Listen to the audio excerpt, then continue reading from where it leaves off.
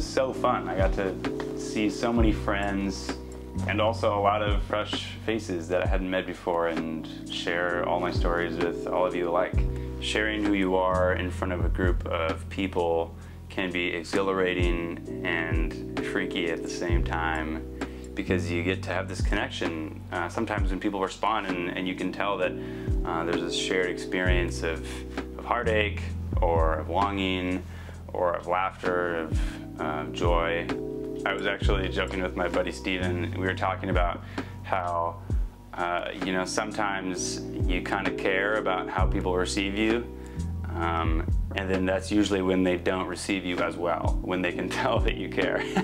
And then when you don't care as much and you're just having fun doing your thing, that's often when people can engage with that more, because they see that you just are in love with your craft.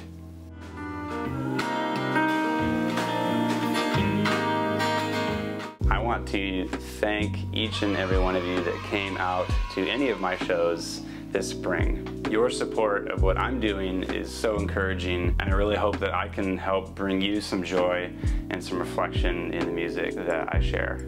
You might be thinking, Robbie, what are you trying to do with this? Where are you trying to go? All I'm doing is sharing songs and stories that have just come out of me in the cathartic nature of songwriting. I don't follow any formula. I'm not trying to sell you anything. From one creator to another, I'm just doing what I know.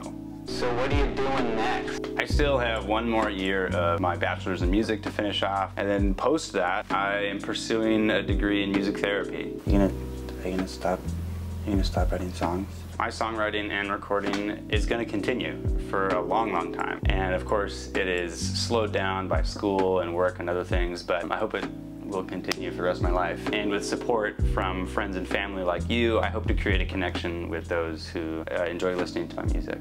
I would love to hear from you. Send me a note on Instagram or on the contact form on my website, and we will chat. We'll talk about music, talk about art, talk about your cat, your dog. I hope to be releasing a song this summer, but you never know.